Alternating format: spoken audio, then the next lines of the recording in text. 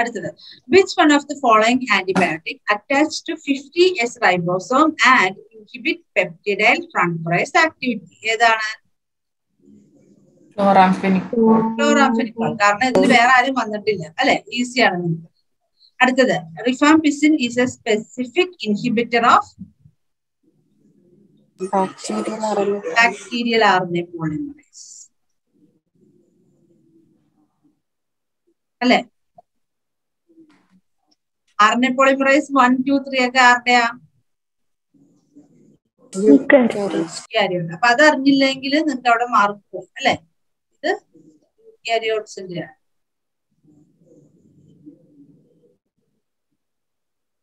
Which of the following antibiotic inhibit bacterial protein synthesis by interfering with peptidyl transferase activity?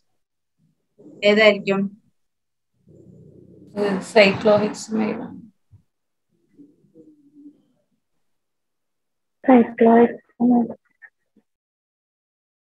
ഏതായിരിക്കാം?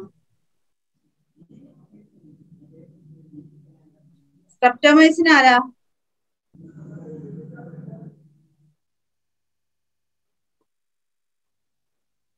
Aminoglycoside. Aminoglycoside. Erythromycin ആരാ?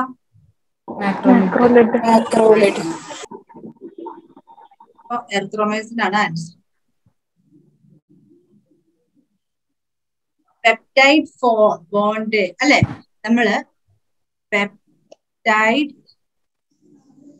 Transferase എന്ന് പറയുന്നത് എന്താണ്?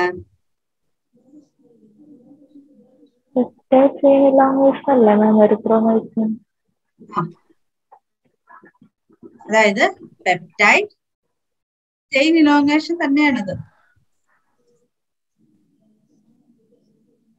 Peptide chain ഇലോങ്ങേഷനെ block ചെയ്യുന്ന ആളാണ്. അപ്പൊ peptide chain elongation എന്ന് പറയുന്നത് എന്താണ്? Addition of amino acid. നിങ്ങൾ ഈ ആന്റിബയോട്ടിക് പഠിക്കുമ്പോഴത്തേക്ക് ഏറ്റവും നമുക്ക് ബുദ്ധിമുട്ടുള്ള ഏരിയയാണ് പ്രോട്ടീൻ സിന്തസിസ്. അവരെല്ലാരും കൂടി ഒറ്റ പേജിൽ എഴുതി വെക്കുക, ബാക്കി നമ്മൾ പഠിച്ചത്. ഈ സൈക്ലോഹെക്സമൈഡും ഈ പെപ്റ്റിഡൽ ട്രാൻസ്ഫറേസിനല്ലേ ബ്ലോക്ക് ചെയ്യുന്നത്?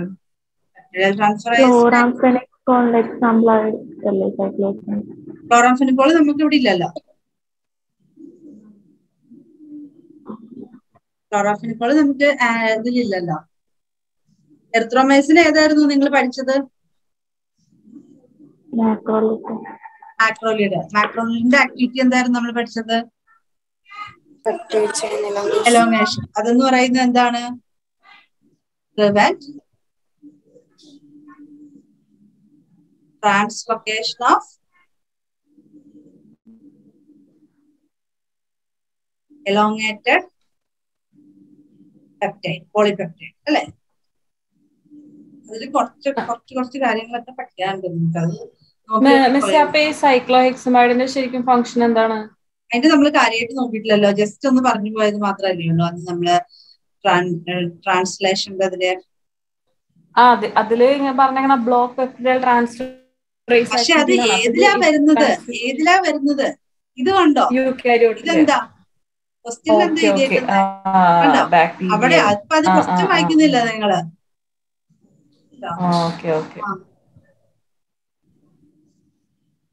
ബാക്ടീരിയ ആണ് ഇവരിവിടെ. നിങ്ങൾ ക്വസ്റ്റ്യൻ ചോദിക്കുമ്പോൾ നിങ്ങൾ കൂടുതൽ പഠിക്കുമ്പോഴുള്ള പ്രശ്നം ഇതാണ്. അപ്പൊ അതാണല്ലേ ഇതെല്ലാം ആലോചിച്ചിട്ടിരിക്കും. കാരണം ഇവിടെ ബാക്ടീരിയയിൽ നിന്ന് അവര് എടുത്തു പറഞ്ഞിട്ടുണ്ട്. നമ്മൾ പ്യൂരോമൈസിൻ മാത്രമാണ് എന്ത് വരുന്നത്? രണ്ടിലും വരുന്ന ആള്. സൈക്ലോഹെക്സമൈഡ് എന്ന് പറയുന്നത് യൂക്കാരിയോട്ടിക്കിൽ വരുന്ന ആളാണ്.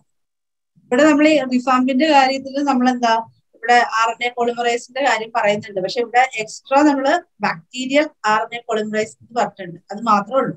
അപ്പൊ ഇവിടെ ഇത് യൂക്കാരിയോട്ട് എന്ന് ഇവർ എഴുതിയിട്ടില്ല. പക്ഷെ അത് നമ്മൾ മനസ്സിലാക്കിക്കൊള്ളണം. ഇവര് മൂന്നും യൂക്കാരിയോട്ടാണ്. അതുപോലെ തന്നെ സൈക്ലോഹെക്സമൈഡിന്റെ എന്താണ് ഇവിടെ ഇവരെന്താണ് ബാക്ടീരിയയിൽ നിന്ന് ചോദിച്ചിട്ടുണ്ട്. അത് തന്നെ ക്വസ്റ്റ്യനില് വേറെ പ്രശ്നമൊന്നുമില്ല. ഒന്ന് ബാക്ടീരിയ, ഒന്ന് യൂക്കാരിയോട്ട്. അപ്പൊ അത് നിങ്ങൾ നോക്കിയാൽ മതി. അടുത്തത് which of the following penicillin in current use represent an unmodified naturally occurring product? ഏതാണ് നാച്ചുറൽ ആയിട്ട് ആരാ നമ്മൾ പഠിച്ചതല്ലേ? മോഡിഫിക്കേഷൻ ഒന്നുമില്ല. ബാക്കിയെല്ലാം മോഡിഫൈഡ് ആൾക്കാരാണ്. ഇനി അടുത്തത്, which one of the following antibiotic is used to demonstrate എന്താണ് fresh protein synthesis in response to change by an inducer. അപ്പൊ ഇതില് ഫ്രഷ് പ്രോട്ടീൻ സിന്തസിസ് എന്ന് പറയുന്ന ഏതാ? പ്രോട്ടീൻ സിന്തസിസ് തുടങ്ങുന്ന ഏതാണ്? നമുക്ക് ആരെയൊക്കെ ഒഴിവാക്കാതിരുന്നത്? വേഗം ഒഴിവാക്കാവുന്ന ആൾക്കാരെ പറഞ്ഞേ.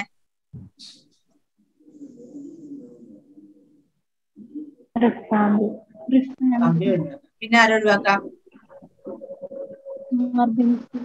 കാർബൺസിൽ ഒഴിവാക്കാം. പിന്നെ നമുക്ക് പ്രശ്നം ആരൊക്കെയാ? ക്ലോറാംഫെനിക്കോൾ. അപ്പൊ ടെട്രാസൈക്ലിൻ എന്തായിരുന്നു എന്ന് ഓർത്ത് നോക്കിയേ. എന്തായിരുന്നു ടെട്രാസൈക്ലിൻ? എവിടെയാ?